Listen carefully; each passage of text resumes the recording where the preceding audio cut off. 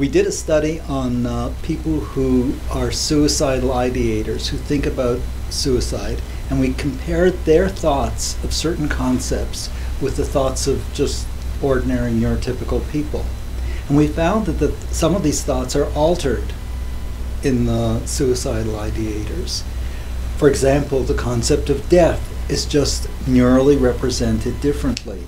Now, we've developed machine learning techniques to capture the neural representation. We can tell how a thought is represented in the human brain. We can tell how the concept of a hammer is represented. But in this case, we looked at words and concepts that are more relevant to suicide. Words like death and funeral, but also words like carefree and trouble. And we saw that there were several concepts that are reliably different in the people who are suicidal ideators. And they're so reliably different that a machine learning algorithm, a classifier, can tell whether a new person is a suicidal ideator or a control participant by the way they represent these concepts. And it's very accurate. It had over 90% accuracy in identifying the group membership of these people. It means that for the first time we can really peer into the brains of people who have a psychiatric problem, not just what they say to their therapist, which is certainly extremely informative, but in addition we can see their inner thoughts, we can measure their inner thoughts. That's what I think is the most significant thing. Also, you can imagine that in the future this research could move towards being another assessment tool, being more accessible assessment tool, perhaps based on EEG, and possibly with future research we can see whether we can possibly predict suicidality using this approach. So it's a whole new avenue. Psychiatry really bases a lot of its diagnosis on behavioral measures, on conversation, on assessments. And here we have a completely new way of assessing thought. It's in some ways revolutionary. The study shows that an algorithm can separate the two groups based on the differences in their brain representations. But we went further than that. We could tell what was different about those representations. It's not just an arbitrary statistical difference.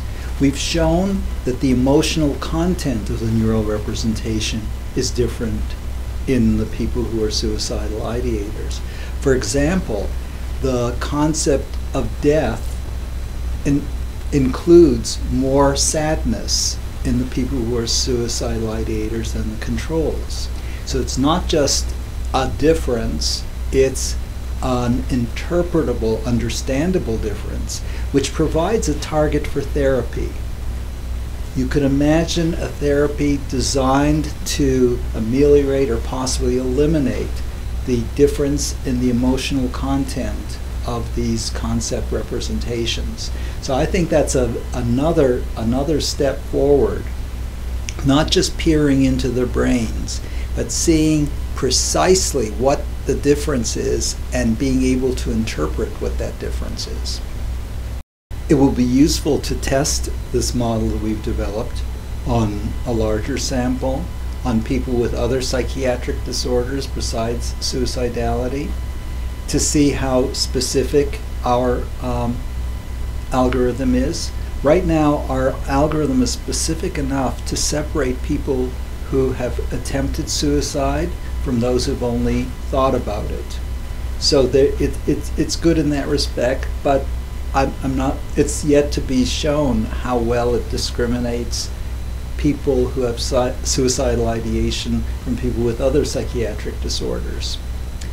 And it would be very useful to find out whether it's possible to predict who's going to make an attempt at suicide. That would be extremely valuable.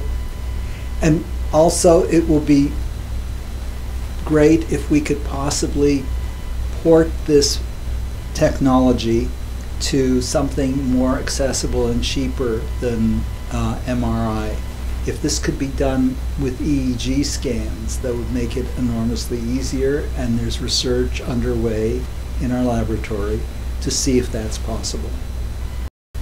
Brain imaging opened entirely new avenues for understanding brain function.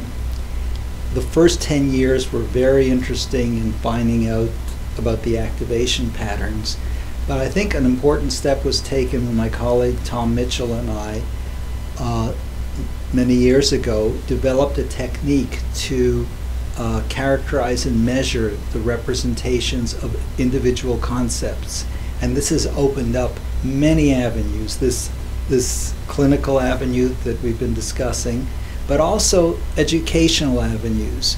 We've been able to learn how people learn new concepts, such as scientific concepts, and we can understand how they're organized in the brain.